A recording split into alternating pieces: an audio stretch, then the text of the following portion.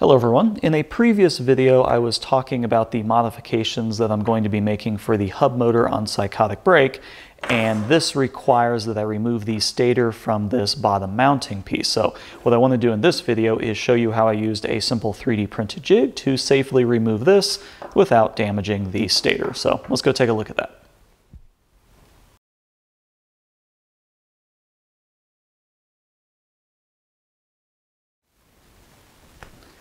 So what we're trying to do is remove this base from the stator, and the biggest problem with doing it is there's really nothing to hold on to on this piece. So we kind of just want to hold on to the outside lip like that. There's just a very slight lip. We don't want to damage any of these windings. We don't want to put any pressure on those. So we just kind of want to hold it like that and then use the Arbor Press to press out the center. So let's see what the jig looks like. So this is what I came up with for the 3D printed jig. It's two pieces that kind of clamshell together, and on the inside there's just this little bit of a ridge. I'm using two dowel pins to just kind of locate the two pieces together so they don't kind of slip or anything like that. And then you just sandwich it around the stator, and the lip is at the very bottom, so it gives it that surface to press against. And then I have these kind of little wings on the outside, and those wings use some screws and some embedded nuts, and that just kind of holds the whole assembly together. So maybe a little bit overkill, but it's actually pretty simple. It's just a couple screws, a couple dowel pins, and a couple of 3D printed parts. The other beautiful thing about this is I made the inside diameter just a little bit smaller, so when you screw this whole thing together, it's kind of squishing against the side of the stator for a little bit of extra, I don't know, friction or something. It's holding onto it tightly along the outside as well as that bottom lip. So when you press this through, hopefully it will hold the stator tightly in place. So now it's time to bring everything over to the trusty Arbor Press. If you don't have an Arbor Press yet, you should definitely look at getting one. They're $50, $60, and you can get one at Harbor Freight pretty readily, or you can look on Craigslist or something like that.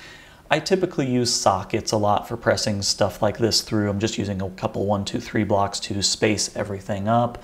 And then, yeah, just sit there and press down on the handle, press on the socket, and it should press the center out. Of course, I used a socket that is a little bit too large in diameter, so it kind of wedged itself in there. So I just had to go get another appropriately sized socket, something that fit a little bit better. And now that I have the appropriately sized socket, it's pretty straightforward. I'm just pressing it through. The one thing that I did forget about is the wires kind of go through that bottom mounting piece, so the wires are actually keeping it from just freely falling down. So I should have thought about that. You should have threaded the wires through first, but everything was perfectly fine.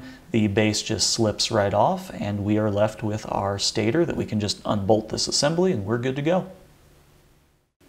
On this particular motor, there was a lot of epoxy that kind of seeped out on the bottom, and I had to kind of chip that off and get that out of the way, because that's going to interfere with the new mount that I'm going to be designing and pressing into that spot. So we just kind of need to clean this up, use various tools, whatever you have at your disposal, just to kind of chip away at that epoxy while making sure that you don't do any damage to the actual windings.